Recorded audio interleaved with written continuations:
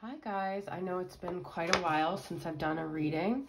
I've just been trying to preserve my energy. I've had a lot of symptoms and with my illness, and I just, I've been doing a lot of my other readings on the other platforms. So please go ahead and check out my TikTok and my Instagram, but these are longer readings. So, I'm going to be doing some readings where I talk about like the person that your future person, okay? Now, if you want to see this as your twin flame, but this is going to be more so the person that like you're heading towards union with. It could be someone you haven't even met yet, okay? So this is like your future love, kind of like their energy.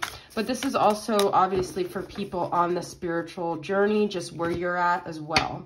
So I'm going to be doing a lot of readings like that because some of us feel like maybe we haven't even met the person that we think we're going to be with yet, okay? So I'm going to kind of be leaving it a little more open. This is the Dark Mansion Tarot. Okay, so let's see your current energies right now. Thank you guys for still being here. And then we're going to see your person's energy, okay? So, what is your energy right now? Okay. We have Temperance, okay? You guys maybe just be trying to work on yourselves, balancing yourselves. This is Sagittarius energy, healing yourselves. Two of Pentacles. A lot of balancing energies going on here. You might have a lot of things going on in your life that you're trying to juggle. You might be really wanting to be almost like left alone or have your independence, really trying to be sufficient on your own in balancing energies. And then Queen of Swords. Yeah, I feel like if you're a feminine watching, you just don't want to talk right now. You don't want to communicate.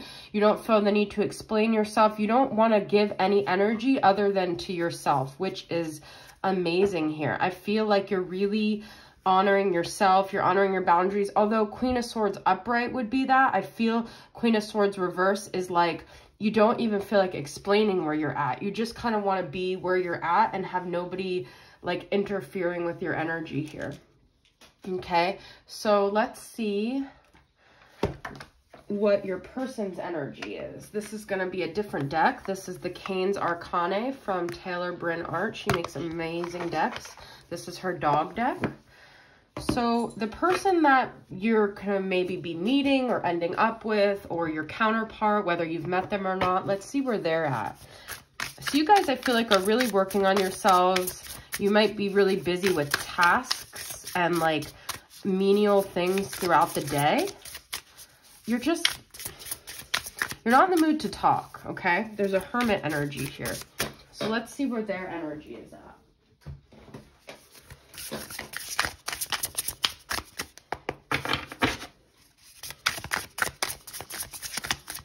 And we have Gemini, Libra, Aquarius, Sagittarius. They're waiting, okay? So their time right now, they might not have the time for a relationship, or they may be also working on themselves. They're waiting for something though. It's almost like their soul knows you're coming and they're waiting in a weird way, whether it's conscious or unconscious, they're waiting for your arrival. They're almost like giving you the time and space to work on yourself. I love this.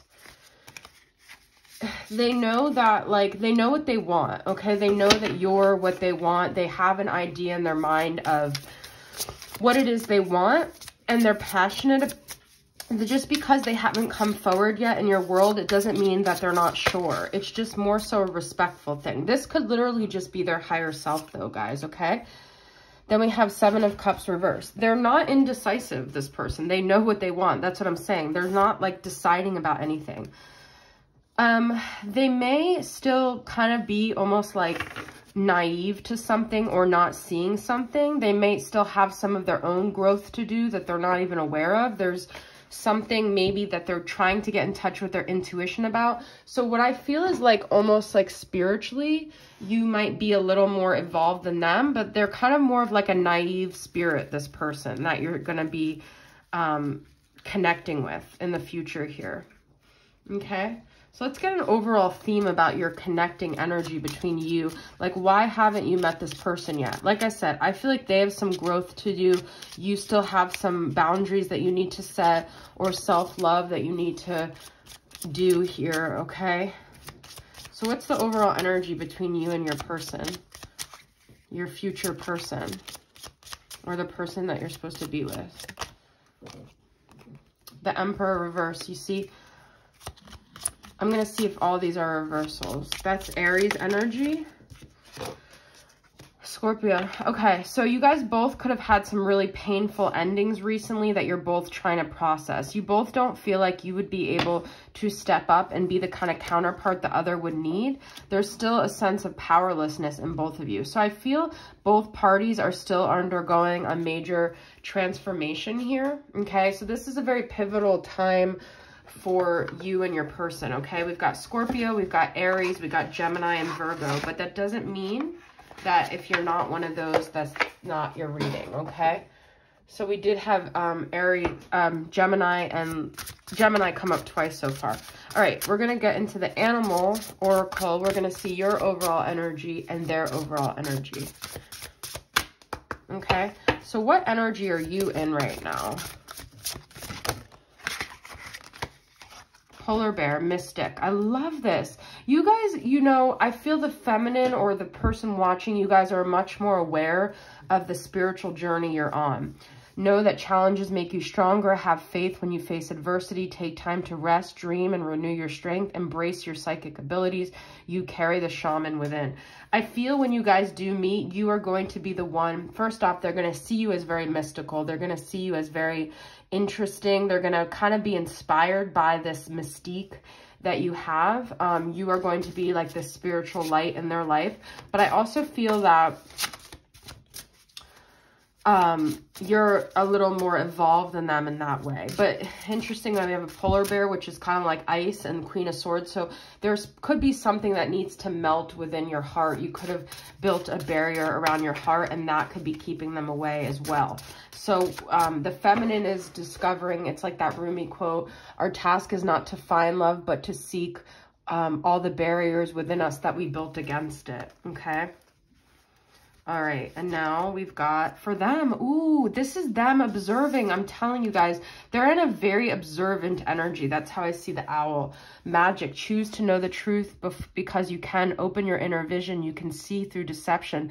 Let the past go and make room for a better life. Rise up. You see, I feel like they're really working on releasing something. I just heard mom wounds, okay? So your future person could be dealing with even a death of a mother in the physical that led them to have to heal some of their mother wounds, is what I'm getting, okay?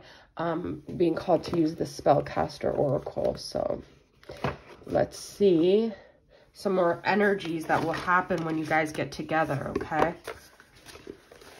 This Three of Wands and the owl is like they're very quiet. They're very observant. They're not making any moves, even though the Ace of Wands is a very passionate energy.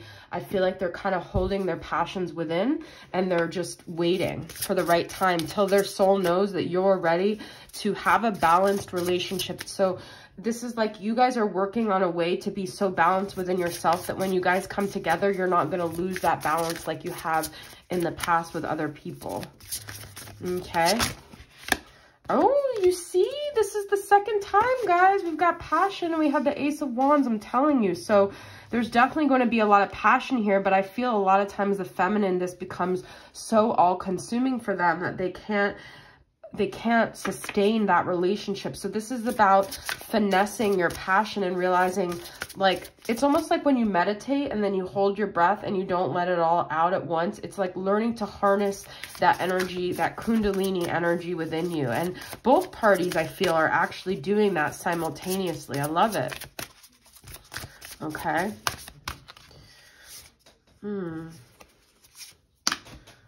Sorry, I just had a card in there from another deck that I thought maybe I should talk about it, but talk about it, talk about it, talk about it. Ooh, baby. Talent, okay? This is also about you guys learning to finesse your own talent and happiness and really come into your own, come transform like this butterfly, okay? So, This is about you guys awakening your own happiness within before you can come together. The universe is not going to bring you together until you've realized that your sense of self doesn't start with them. It starts with you. And once you get into that energy and you step into that energy, it'll be like a moth to a flame and you're going to attract that person. All right, guys, so I hope this reading resonated with you. Let me know if you like this new kind of format. I love it personally. It resonates with me. So, but I'm here for you guys, obviously. So let me know. Thank you guys for sticking with me, and I'll talk to you guys soon. Bye.